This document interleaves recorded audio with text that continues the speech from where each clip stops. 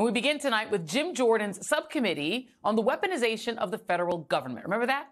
Jordan vowed that the committee will bring the receipts on the supposed deep state war against Trump and conservatives, complete with a slew of whistleblowers and their damning insider evidence of FBI abuse targeting Republicans, while exposing the Justice Department as corruptly plotting to bring down Trump and his allies. Well, turns out he could have put that on a sandwich because it was a bunch of baloney. Last week, a 300-page report from Democrats on the House Judiciary Committee detailed what actually went down when the first three, quote, whistleblowers testified privately before the subcommittee. And spoiler alert, they aren't actually whistleblowers. They were actually just a trio of angry former FBI officials who did not present any actual evidence of wrongdoing at the DOJ or the FBI. Instead, these witnesses each endorsed an alarming series of conspiracy theories related to the January 6th Capitol attack, the COVID vaccine, and the validity of the 2020 election. But the real kicker is that two of these so-called whistleblowers confirmed in their testimony that they received financial support from a Trump ally of, you guessed it, from a top ally, I should say, of Donald Trump, a guy by the name of Kash Patel. The whole thing turned out to be such a sham, even Fox News was mocking it. But the sad reality is, none of that will probably matter to most Republican voters and Fox viewers. It likely won't change anything for them, because the Republicans who were clamoring for this committee in the first place weren't doing so because they were eager to hear facts. They just want to hear the conspiracies that they already believe in repeated back to them. They want their beliefs, what they believe in their gut. They want to believe that it has some sort of official backing. Even if it's clearly thin and ridiculous and just a patina of legitimacy, they want it. And that's not only what Jim Jordan is doing here, but it's what the Republican Party, specifically their disgraced leader, Donald Trump, has been doing for years. He actually understands his people. It's why, if you'll recall, after the 2020 election, Trump wanted the DOJ to just say the election was corrupt. They didn't have to prove it. He knew there was no proof because it actually wasn't true. He just needed them to say it. Same thing with Ukraine. The reason Trump was impeached the first time was because he tried to extort President Zelensky to just say that Ukraine was investigating the Bidens, literally just muddy the waters and make Biden seem vaguely criminal. Trump understands that his base doesn't care about reality. Reality is often painful and disappointing for them. They care about feelings. They want to hear that their gut feelings are right. They want their beliefs to be validated. And we've seen how they can get when their feelings aren't validated. The leadership of Fox News knows this, too. It's how they wound up in this Dominion lawsuit. The New York Times reported over the weekend about the panic that ensued within the company in the days following the 2020 election, when they were the first network to accurately call the state of Arizona for Joe Biden. Now, typically for news networks, being the first to call a state is seen as a big accomplishment. But Fox didn't see it that way. Peter Baker writes that the Monday after the election, several executives convened a Zoom meeting discussing, quote, how to keep from angering the network's conservative audience again by calling an election for a Democrat before the competition. Maybe, the Fox News executives mused, they should abandon the sophisticated new election projecting system and revert to the slower, less accurate model. Or maybe they should base calls not solely on numbers, but on how viewers might react. Or maybe they should just delay the calls, even if they were right, to keep the audience in suspense and boost viewership.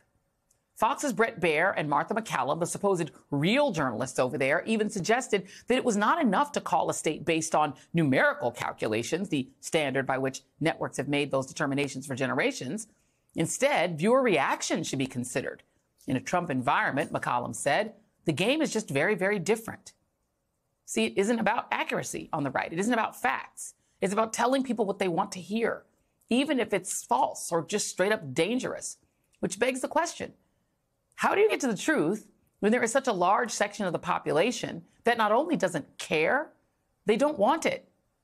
And joining me now is Mehdi Hasan, host of the Mehdi Hasan Show here on MSNBC and Peacock, and author of the new book, Win Every Argument, The Art of Debating, Persuading, and Public Speaking. And here he is, and I have my copy right here. Mehdi, when I see you next, I have to get a signature from you on it.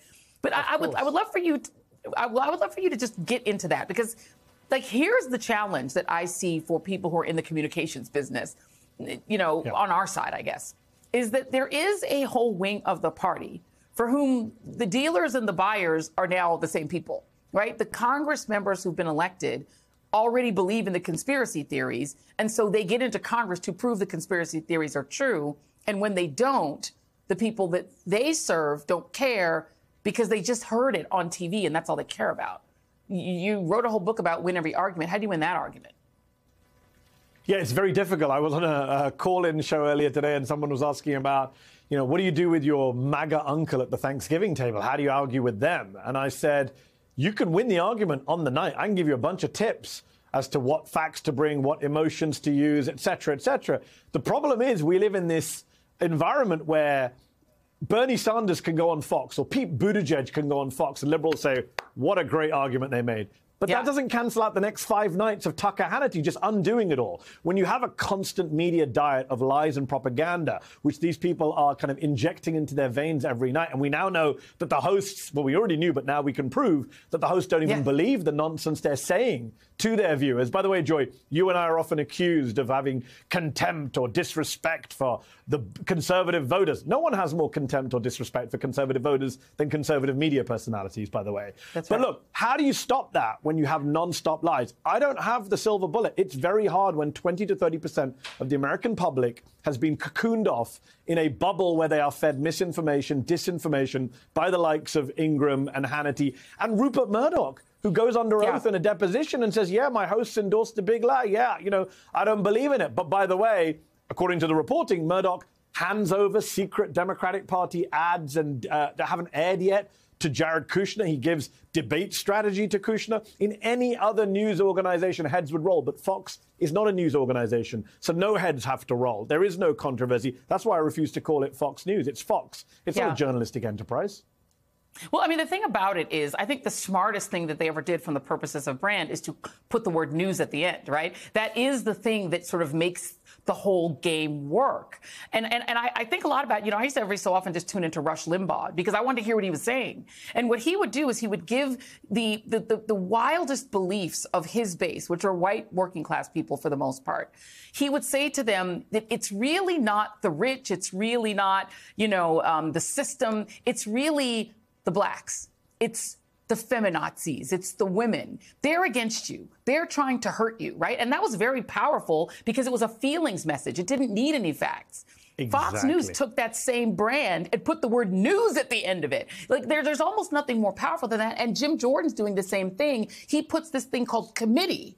And committee is saying, look, my wild belief system has a committee investigating it. It must be real. I really don't know how you overcome that when a good third of the adult population is immersed in that day in and day out.